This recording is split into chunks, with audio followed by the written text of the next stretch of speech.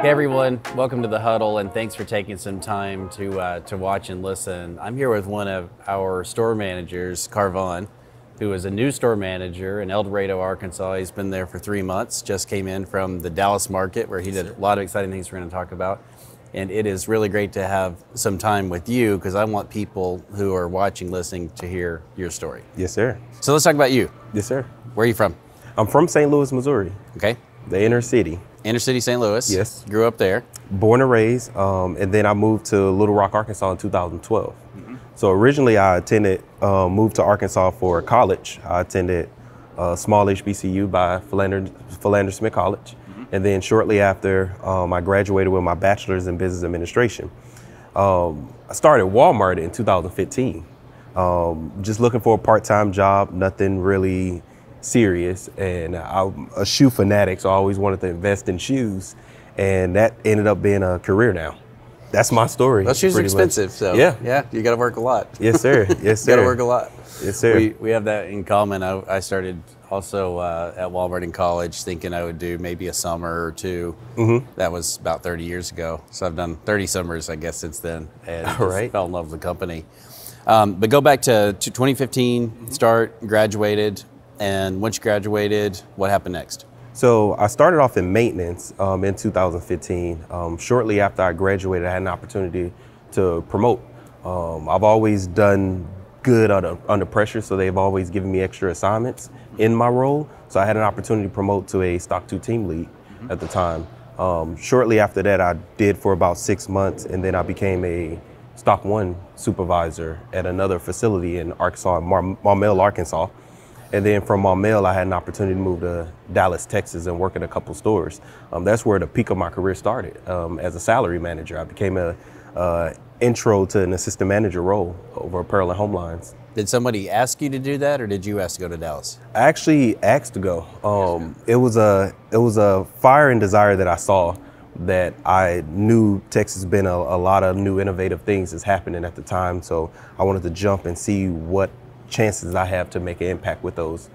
Got it. I like that, fire and desire. Yes. Yeah, is that something you say a lot? Yeah, that's the underlining of my career right now. Fire and desire right now. Fire and desire. Love it. Love it. So you get to Texas, get to see a different market. So St. Louis, Little Rock, Texas, Dallas, specifically.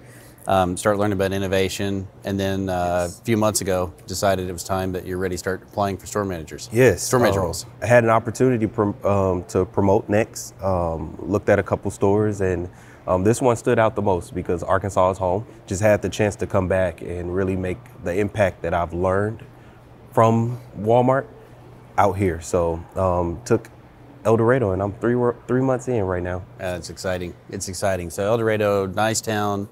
Yes. Agriculture, a lot of ag around you, obviously, and some other industries in town, oil, petroleum, other things. So go back to deciding that you were going to take the supervisory role, and if you string that from that decision, that offer, all the way to now what you're doing, what are things you'd want people to know if you want to do what you've done, Carvon? What would those be? Like, what are the traits that you think have helped you? I think the key element behind that is really finding your niche. What do you like to do, and what are you strong at doing while you're working on the things that you're going to improve within yourself? One thing is, I found Walmart being my niche.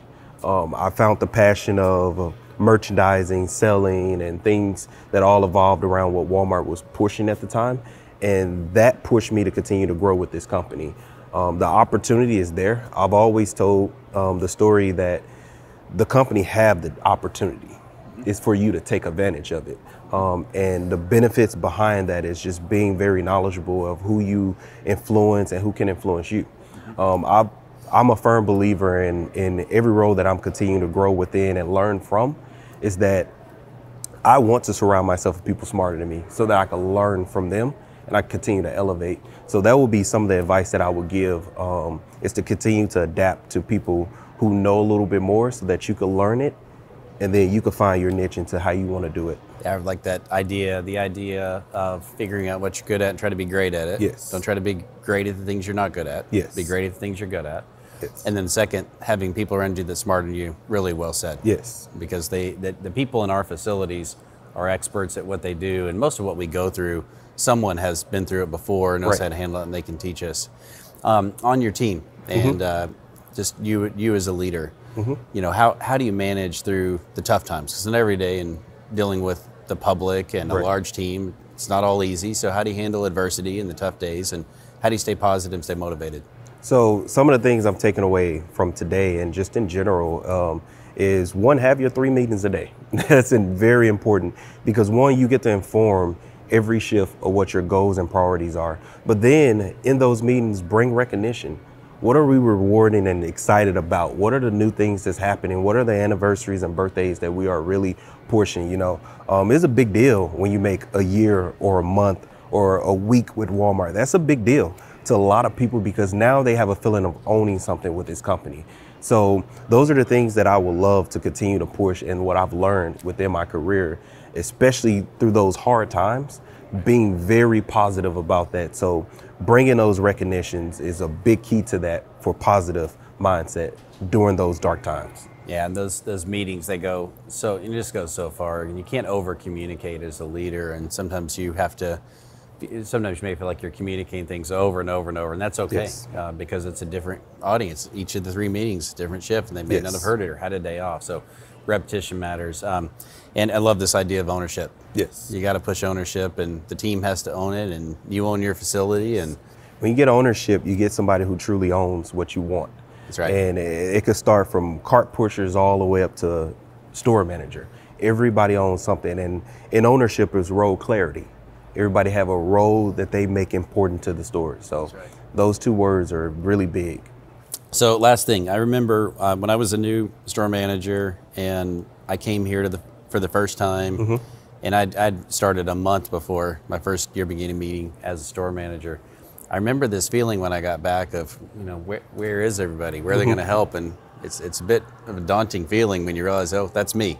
And there's nobody else. Have you gone through that or felt like that? Not yet. I have not felt that yet. Hopefully I don't feel that when I do go back. I think I have a great team. And I've always given that recognition and praise to the associates and the people who I've been fortunate enough to be a leader to, because they've helped me grow within my career.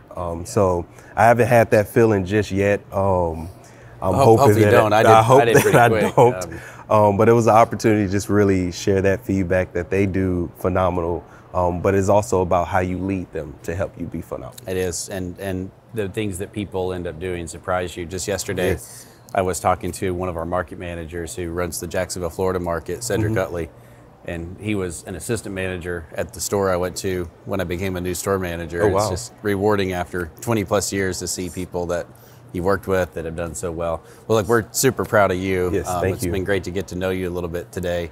And for everyone out there, Carvon and others are just examples of what's possible here at Walmart. You said there are endless possibilities. Yes, sir. And that's true. And the good feeling behind that is just people who helped develop me also see me in my role now. So that's a rewarding feeling for them as well. Yeah. You got to pay it forward. Yes. Pay it for the next person. All right. Thanks, everybody. We'll see you soon.